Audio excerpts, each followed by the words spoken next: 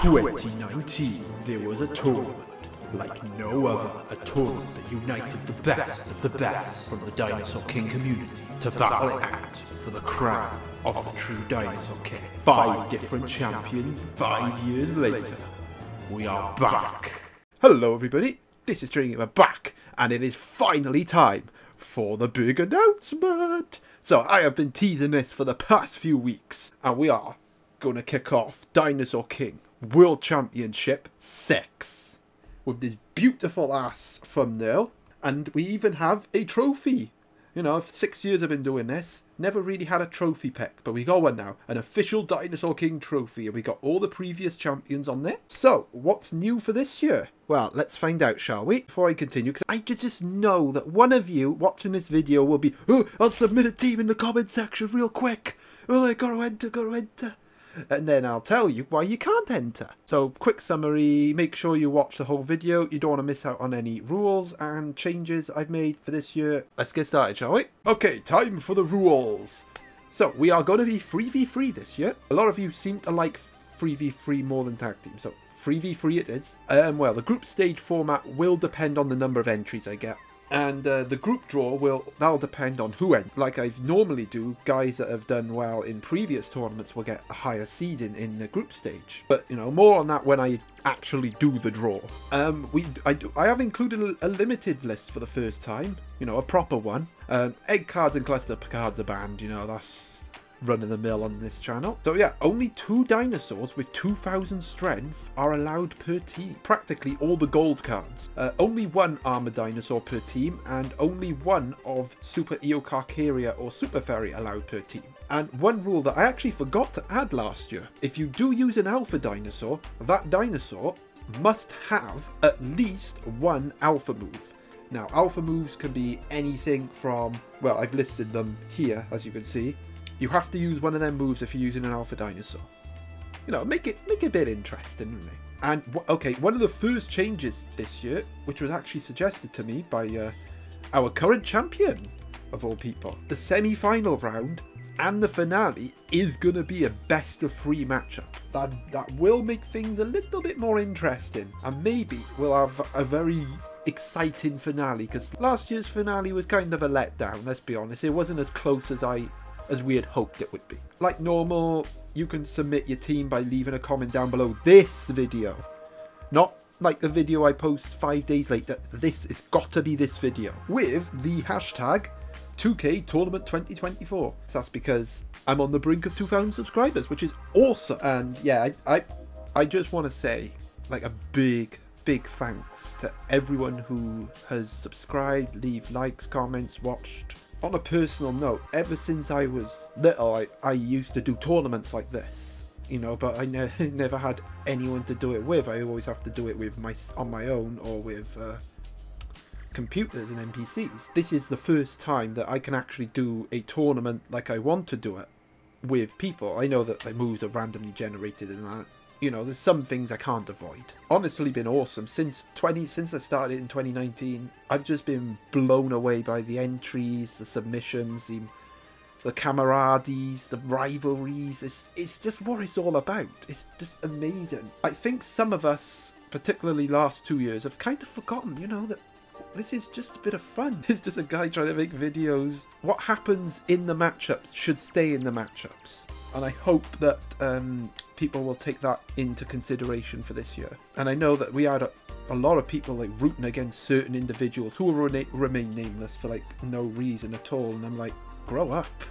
Like, if this person wins, they win. Like, that's that. Don't whine about it. It's just, you're actually worse than that person you're calling out. You know, I love every single person that enters, but when I face them, of course I want to win. Of course I want to kill your team. I want to massacre your team. You know, any matchup I want to have against anyone, I want to win 3-0. But I'm not going to sit here and whine if I get beat. You know, it happens. Right, anyway, enough of that smushy mooey crap. So yeah, message me on Discord like normal. Or you make sure you use the hashtag, this hashtag here, if you leave a comment down below this video. Just so I can, it's easier for me to read. Like normal, do not use multiple accounts to enter. Anyone who is caught using multiple accounts will be kicked out of the tournament. and will be banned from participating in future tournaments. So just don't do it. And the deadline to enter is the 25th of March, so just before Easter. So you guys got plenty of time, so you don't have to like rush in the comment section and enter a team. You got plenty of time. Right, on to the actual conditions now. So first off, we're going to go through the limited list. Right, so the following dinosaurs and moves are officially banned for this tournament. So we got the usual run-of-the-mill, haste, life force swap, and yes, I know a lot of people are not going to be happy with this. I have decided to ban Brontikins. Now, the reason I have banned Brontikins is because last year it was so dominant in teams. And, you know, our champion Maastrichtian had one. And, you know, it was very dominant no matter who used it. So it wasn't just Maastrichtian. Anyone who used it, you know, they had such a high win rate with it. For that reason, and the fact that it doesn't have a lot of bad matchups either, I am going to ban it this year. But don't worry, in future tournaments, Brontikins I'm sure will make a return, but for this year, I am going to ban it. Now, I did contemplate banning Omega Eocarcharia, but that is staying in by virtue of the fact that, you know, we do see a lot of water dinosaurs in this tournament, so the bad matchups kind of balance him out a bit. The following dinosaurs and moves have been limited to 1 per team, so, you know, only 1 armored dinosaur, only 1 of these guys. Actually, that needs to be changed. Ignore that. Secret dinosaurs should be down here. Technique boost, defense boost, and attack boost, because these see so much play is ridiculous, especially technique boost, so I have limited it to 1 per team. So you're only allowed to use the move once. And Deathfire, you know why. Dino Stuffer is really, really dope. Right, I've also limited certain dinosaurs to 2 per team. So you all know that the golds are limited to 2. All super dinosaurs are limited to 2 per team. So you can have like Super Eocarcharia and Super T-Rex. But you can't have Super Eocarch, Super T-Rex, and another super dinosaur. And for my Japanese viewers, I have translated a lot of this, which you'll see at the end of the video to help you out. Light recovery, because it's ridiculously common and I see it in every team, and elemental power. Oh, and secret dinosaurs, like I said earlier. So that is basically the limited list. Right, now on the terrain advantage, and you know, I have taken a lot of what feedback I received last year with regards to terrain advantage into account, so I have changed it quite a bit. So terrain disadvantage is completely gone. There's no more terrain disadvantage. All the terrain advantages are the same. So Volcano Field favours fire types, Colosseum favours secrets, and Alpha Testing Field favours alphas. Now I have changed how terrain advantage will work, so instead of getting it every time your dinosaur comes in, you will only get it once in the entire match. So even if you have 3 fire dinosaurs and you're on the Volcano Field, you'll only get terrain advantage once, and I'll be with your first fire dinosaur.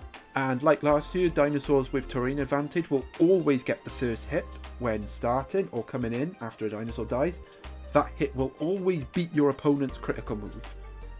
So if your opponent's critical move is rock, then your dinosaur will hit with paper. But the amount of times you get terrain advantage has changed and been reduced to 1. Right, on to some more rule-ins. So we've Blitz types and Quick Strike. I've changed this as well a little bit because I think there's only one other person other than myself that used the Blitz type and Quick Strikes. So I'm hoping I can encourage more people to use Blitz types in this tournament. So first off, any dinosaur that uses Quick Strike will always start with Scissors when coming in or after any terrain advantage. To paraphrase, at the start of the match, if there's any terrain advantages, that will happen first.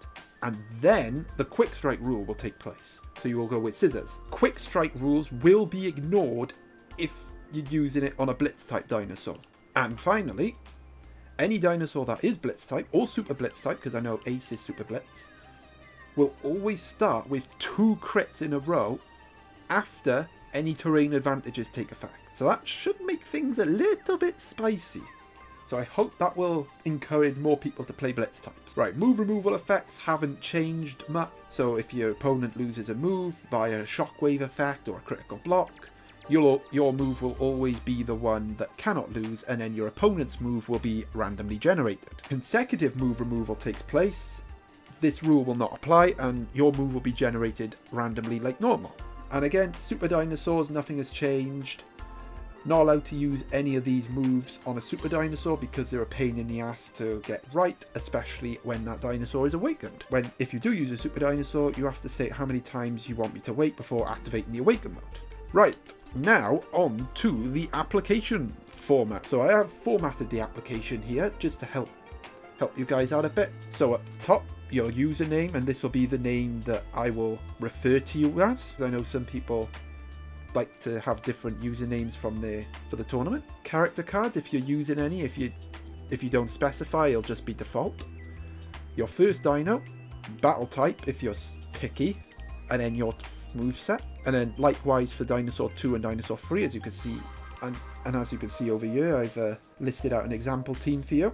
So we have Super Torosaurus, Awaken mode on the 4. And yeah, that is pretty much it now. So get entering and make sure to spread this video out, because I know every single year I do a tournament, I start it, I get like 2 videos in and someone will comment like, oh my god, how do you enter this tournament?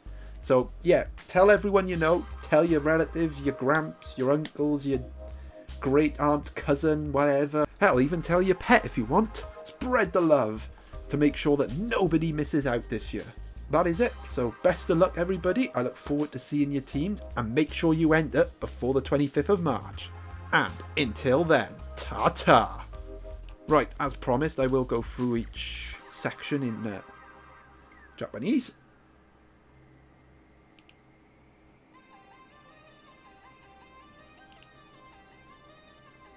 I hope Google Translate works. If it doesn't, then, well, sorry.